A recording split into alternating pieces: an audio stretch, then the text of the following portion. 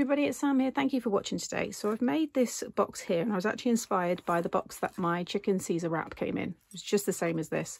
So I thought I would turn it into a Valentine's make. So this one here is filled with love hearts, but there's also some other little chocolate hearts in here as well, just to show you can get a lot in there. You could even fill it up a bit more as well, but then it would probably all fall out when they open it. But I think that's always part of the charm when they've just got tons of treats to use. But you can see there's some really nice, you know, treats, but you can personalize it. You can pop other little gifts in there as well. And with most of the projects that I share, you know, if they're themed, they can pretty much work for most occasions. So this will be great, you know, it's Christmas, decorated, birthdays, all that kind of stuff. But you can see that I've got that lovely stenciling on the sides. I've used one of my little love letter stamps. Nice sentiment and a little charm there hanging as well. The handle's completely optional, but it does look quite sweet. So let me show you how to make it. So in this one, I'm going to add these chocolate ladybirds, and I've got some more of the love hearts there. So those will go inside. So for this one, I've got some square dies to cut the frame, but that is optional. You might not want to have this acetate opening. You can just leave it. Then I've used the Random Hearts stencil by Daisy May, and that's given me that nice detail on the sides. And then for the love letter, I've used the love letter stamp, and that's in my travel stamp set. So what you want to do first of all is two pieces that we need to score. So this is for the main case. This is a piece of 8 1/4 by 10. Along the 10-inch side, you're going to score it 2 1/4, 4 1/2, and 9 1/2. And then along the 8 1/4 side, you're going to score at 2 1/4 and 6. And then this piece here is 3 3/4 by 4 1/2. Along the 4 1/2 side, you're going to score at 1 inch. Okay, so that's all the scoring. So this piece here is going to be the lid. So what I'm going to do first of all is get this piece die cut. So I've got these two squares here. I'll just give you the measurements. So the actual aperture is going to be about 2 1/4 squared. Then I've got that decorative frame, and I've stuck them together, or die, sorry, and it gives me this frame. So I've just cut two, one for the front and one to just tidy up the inside. But first of all, you want that smaller size to cut directly into your cardstock. So like I said, this was about 2 1/4 squared. And you want the 1/2 inch at the bottom, because that's the flap here. And then you just want to make sure that your die is, you know, is centered into this square here. So you've got a nice equal border there on the other sides. And then I'm just going to run that through my die machine. Then I've got myself a piece of acetate that's just slightly bigger than that 2 1/4 squared. So this is probably about 2 1/2 squared. So I'm going to flip it over, and I'm just going to run some thin tape all around the edge there.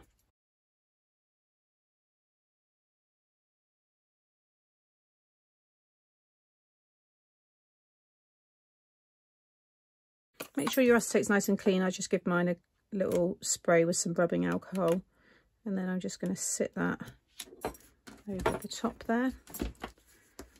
Give that a good burnish.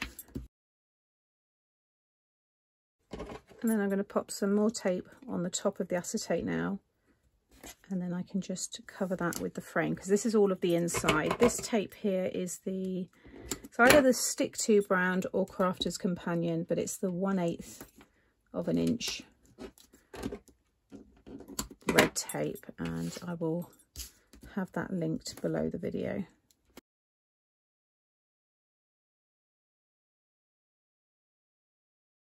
And then I'm just going to focus on the inside square, start on one of the corners and kind of, you know, push that down so it's like lifted everywhere else. And then you can just kind of place that over the rest.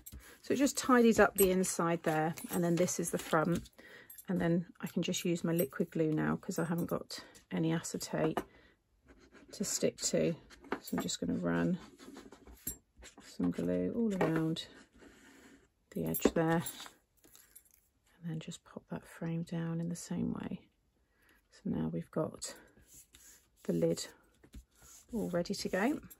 So back to the main piece now. You can just fold and burnish all of your score lines. So first of all, we'll start at the end where we've got that 1/2 inch tab. So you just want to cut down those score lines just to the first one, and then remove these pieces completely. So this is the tab where this will stick, and then that will be the front closure. So now we want to cut down these two here, just to the first score line. So that one.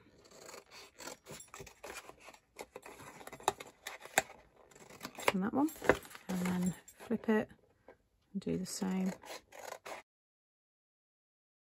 Like so. What's going to happen next is these are going to come up, and then this is going to come around. So this is the bottom. And then these are going to come up like so. Okay.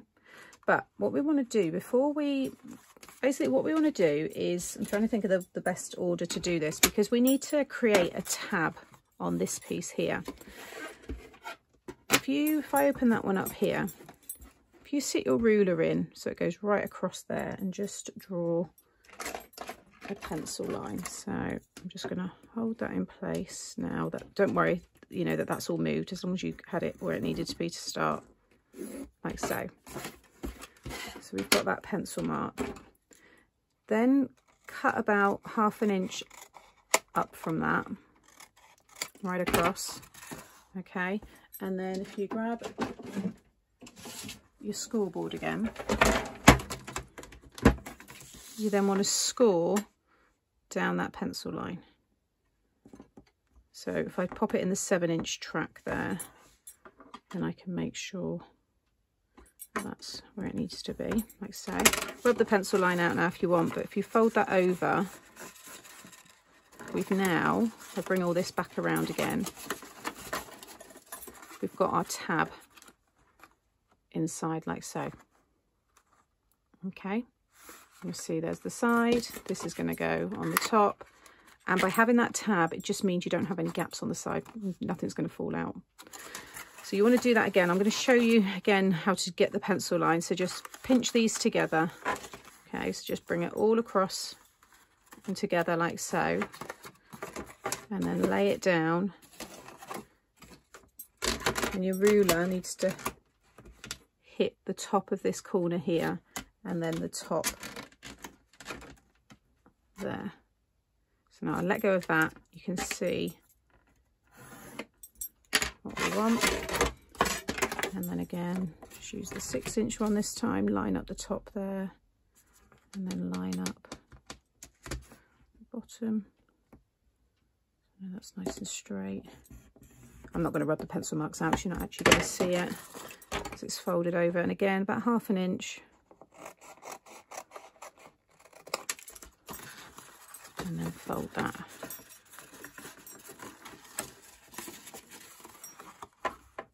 Okay, so hopefully that's explained that, and I've broken it down, you know, as easy as possible.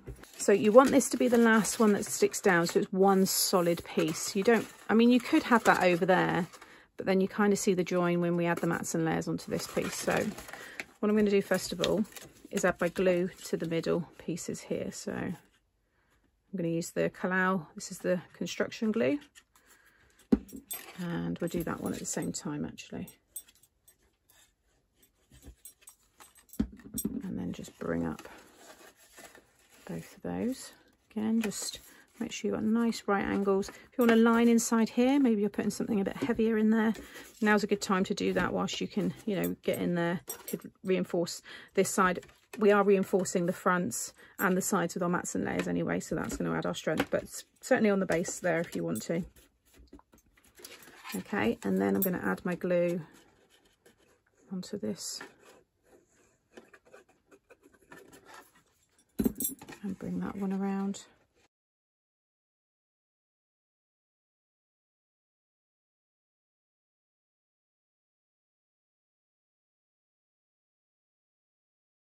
So that's all now stuck down, and I think before we stick the lid down it's best to do the mats and layers. It's just a bit easier to get in there and kind of add some pressure to get it all stuck. So I've got these for the front here, so you can see where I've embossed it. I just used, like I said, the Random Hearts stencil by Daisy May and the Candid Apple Distress Oxide over the red card, And you get that, I don't know, it's just quite a cool effect. It's really nice. Anyway, so the white piece is 3.5 by 2, and then the red piece is 3 1/4 by 1 3/4. So that one is going to go on there. Then for the side pieces, I've got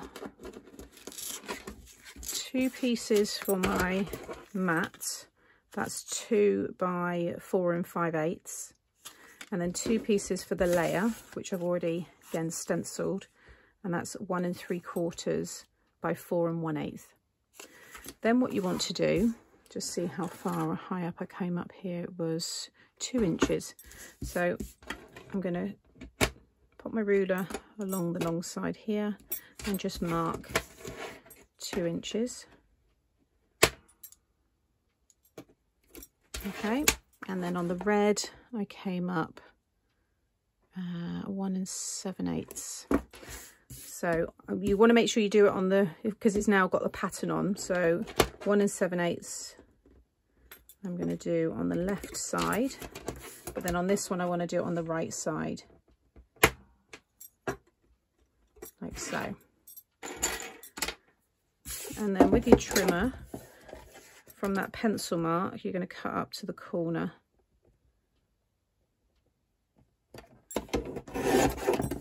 Just cut across, and then with this one,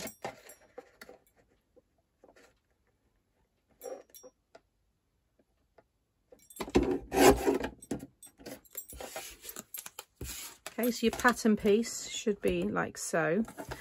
These ones, because it's just plain, it doesn't matter if you cut them both the same way or same angle, because you can just flip one over. Okay, so you should now have 2 in that direction, 2 in that direction. So you can now just stick those over the top. You see you get a nice border, and then you can stick them onto the side. And again, you've got that nice exact border. So I'm going to get those down next.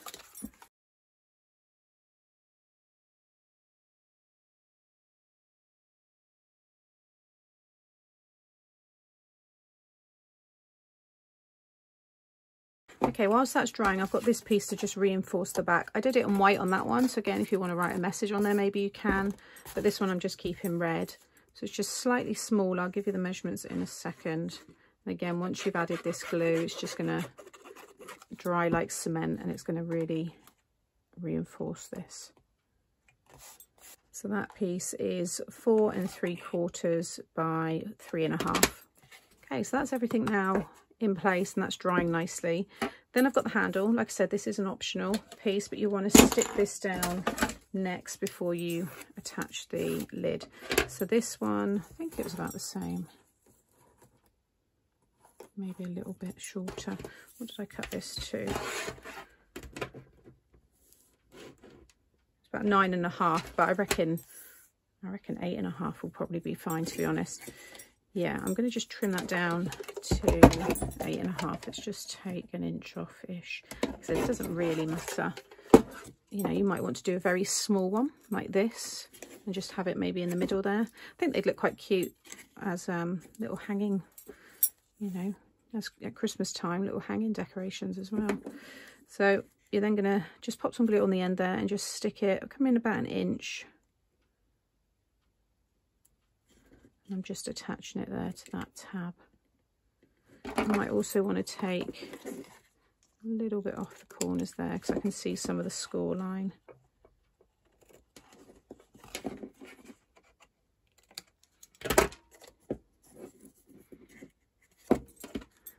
And then again, just add a little glue to the end there and just bring that one around so it's the same, like so. And then you can add your glue now all the way along this piece, and then grab your lid here and just sit that over the top, and that will conceal everything. Just flip it over there, so it's all nice and neat inside. I mean, I guess really you could stick the frame last so it'll go over that join, but no one's really going to see it anyway. So, but there you go. You can see now we've got that. I need to give that a wipe because I've obviously got something sticky on it again. So then I've got my Velcro dots, but you could use magnets if you want. These are the Dot and Dab. These are the 20mm 2cm ones. They're nice and big. So you just want to pair them together like so. And then again, make sure that's all secure. Pop it in the middle and then just bring that down. I always like to run my fingers down the sides there and just bring it all down. That way, you know, it's nice and straight and it's all lined up. Give that a minute to just adhere. I'm going to fold those back that way. How cool is that? I think it's so cute. I mean, you could have it just like decorated and kind of displayed that way and get rid of the handle. That looks quite good as well. Whilst that's still drying, I'm not going to lift that up yet. I've got this piece here, which I'm going to stick over the top. So it's the same size as this, so 1 by 3, 3.5, I think it is, isn't it? Oh no, 3 3/4. That's going to go there. Then I've got this here, which is for the tag. Again, completely optional. Just going to grab some scrap. There's a bit of scrap here, and I just cut myself the thinnest piece. So it's like faux string. And then that's how I got my little, you know, dangle there. So you can just bring that around. These are just old hearts from my stash. And kind of cross them over just to tack them in place. A little bit of glue there.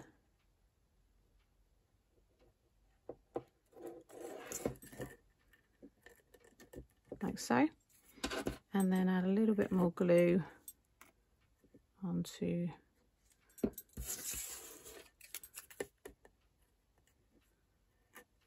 front, and then add your hearts or whatever it is you've got to stick to it, and then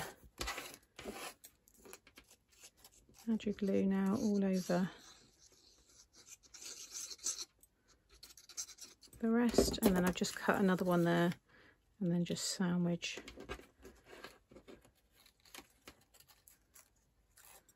that together.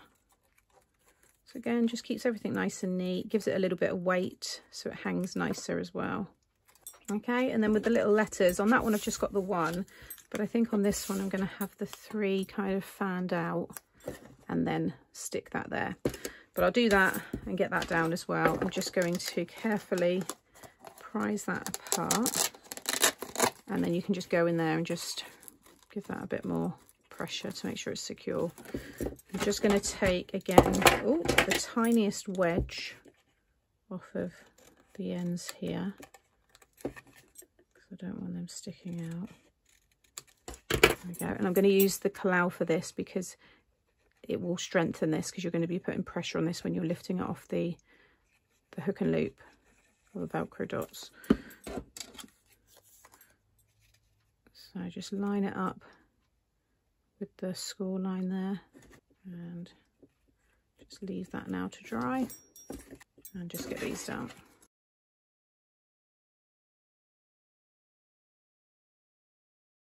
So there's the finished gift bag or gift box, and I've popped the treats in there as well, so you can see all those little ladybirds. So it's like love bugs.